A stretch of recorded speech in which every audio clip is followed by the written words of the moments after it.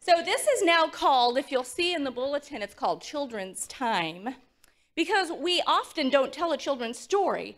Sometimes we come up here and we talk to you about things. I've brought my dog here before. Does anybody remember me bringing my dog? Yeah.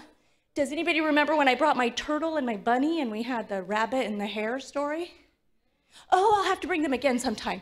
But today I'm actually going to tell you a story. So it is children's story today. I'm going to tell you a story that I read to my grandson while I was just visiting him on vacation. So I read a little book, and it's about a girl named Katie. And Katie liked to explore. Do you like to explore? She liked to take her time and look under the bushes and see the kind of bugs that she would find under the shrubs. And she liked to peek inside of the flowers and to see what was growing in the middle of a flower. She just liked the little things in life. And so she was exploring one day, and when she came back home, she noticed that there was something with her. And it was a worry. And in the picture book, when they drew the picture of a worry, it looked like a scribble. Have you ever scribbled like this? And you kind of just go in circles and there's lines sticking out. Yeah, just a little scribble. And it was with her when she was at dinner, and it was with her when she was brushing her teeth. And the next morning, she noticed that it was with her while she was at school, but other people couldn't see it. And she thought it was really weird because her teacher couldn't see it, and her teacher is very perceptive. And as time went on, each day, this little worry that looked like a yellow scribble just kind of got bigger and bigger. And she didn't change any of her routine. She was still exploring and having fun when she had time, and she was still a good student, and she still brushed her teeth. And this worry was growing. Everywhere she went, this worry was getting bigger and bigger. One day, she was able to measure that it was a half of the size of a school bus. When she rode on the bus, the worry took up the whole back half of the bus. And it affected her. It made her sad. She didn't have as much fun when she was with her friends. She had trouble falling asleep, and she did not know what to do.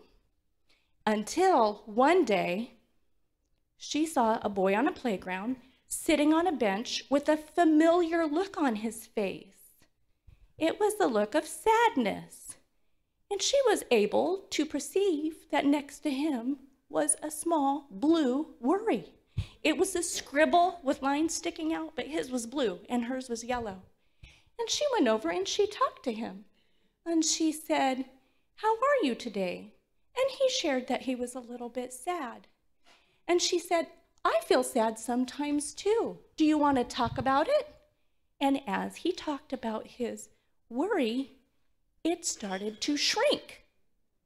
It got smaller and smaller as they talked, and she noticed the look on his face changed, and he wasn't sad anymore, and he actually wanted to get up and play.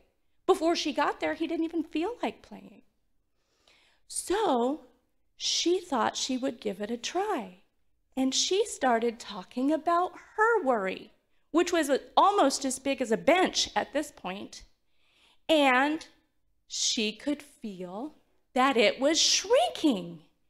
As she shared with her new friend, her worry got smaller and smaller. Eventually, it was so tiny she hardly knew it was there. She says that worries still follow her today. She finds them now and then, but now she knows what to do about it. She talks about it and shares it with people that she cares for.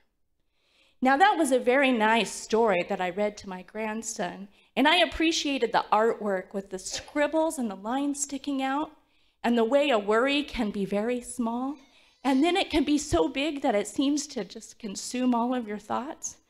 But the Bible gave us advice on that before this book was ever written.